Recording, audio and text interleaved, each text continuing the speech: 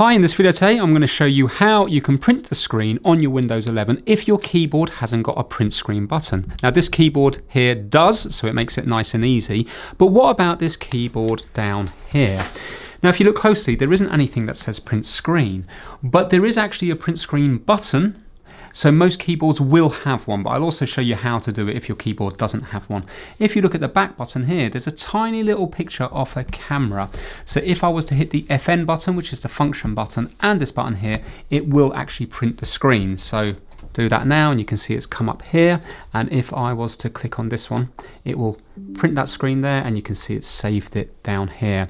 But now what about if you definitely don't have that button on your keyboard? So if we go to Windows, Shift and S, it will also print the screen. So Windows, Shift, S, you can see it's brought it up here, and again we can just go to that icon for the full screen there and you can see it's taken it here.